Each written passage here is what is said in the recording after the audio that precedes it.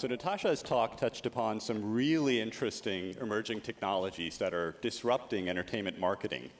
And it's probably a good thing my stress levels are not being tracked right now. Never know. Never know. Manipulations. As it turns out, some of these and other technologies are also having a profound impact on healthcare. So today's research comm talks are each scheduled to be about 8 minutes long. And during that time period, roughly 12 people across the country will suffer a stroke. If we zoom in on the southeastern United States, in particular, the region from East Texas all the way to northern Florida and up through our Commonwealth, we find that the rate of stroke in this region is 30 to 40% higher than the national average.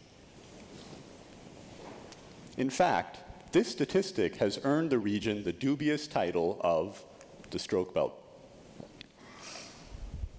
In medicine, the age-old mantra is that prevention is better than cure. And in this case, some of the high-level contributing factors are actually well understood. For example, diet and sleep, possibly attributable to some of those SEC football tailgates. Nicotine and excess alcohol consumption. Negative sentiment and anxiety, both towards health outcomes as well as towards wellness interventions. And of course, health-related literacy and trust. Trust both in physicians and treatments. But if we rewind the clock, we find that these incidents of stroke are part of a broader patient journey.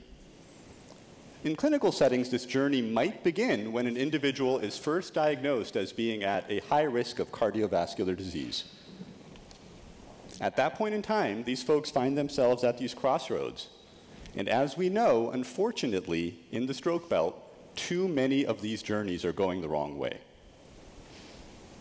Now, through countless interviews and surveys, we have found that the manner in which these journeys are being quantified and operationalized is problematic.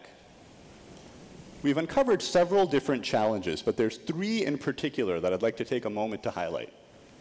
First, these journeys are largely being captured through a clinical view, namely patient-physician encounters. However, our research suggests that these encounters are too infrequent. For high-risk populations, they often are visiting their doctor once every 2 years or less. Second, these journeys tend to underemphasize perceptions and behaviors.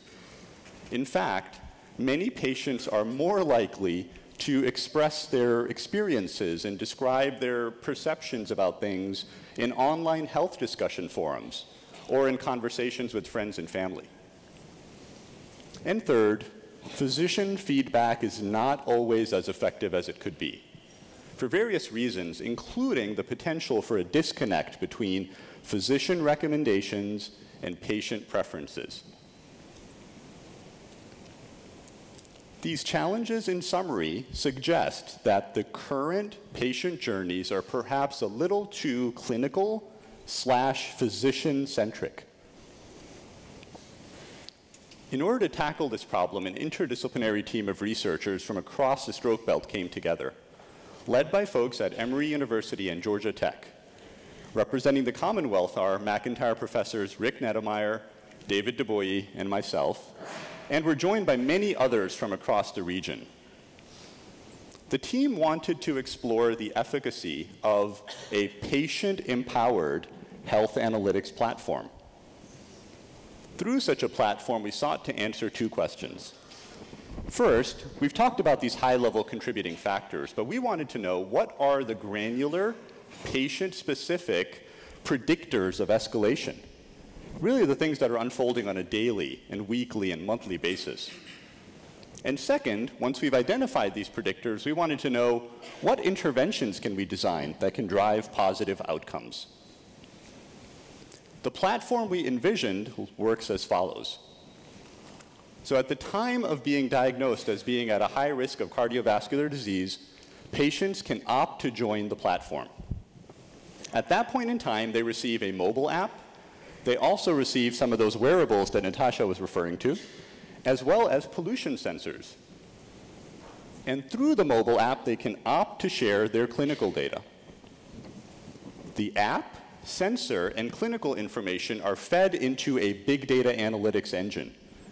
This engine is designed to provide insights pertaining to perceptions, behavior, and wellness. These insights can then be shared with patients in real time, along with some strategically crafted interventions.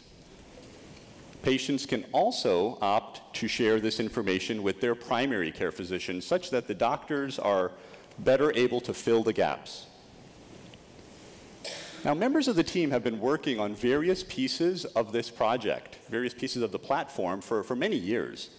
For example, our team members in Atlanta have previously deployed mobile apps to health disparate populations in rural India and seen positive outcomes.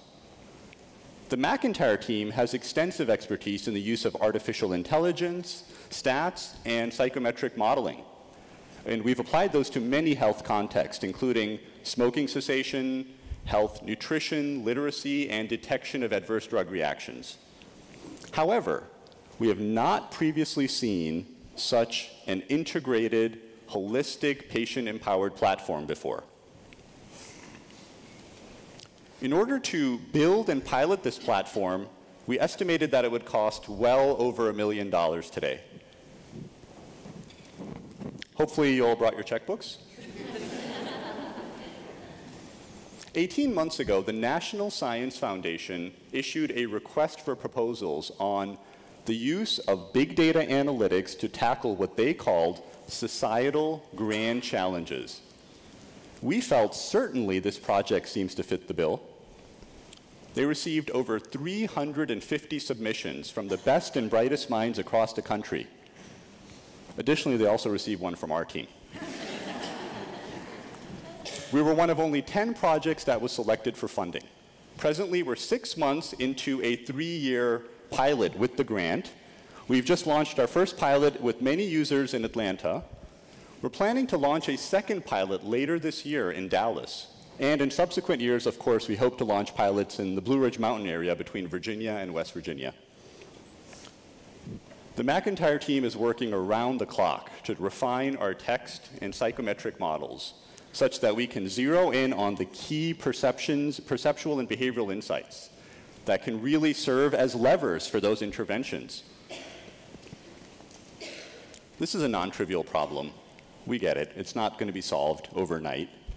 However, we firmly believe that a patient-empowered perspective is crucial to complement and sort of enrich this clinical view.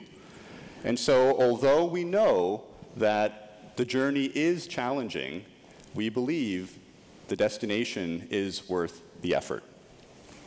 Thank you.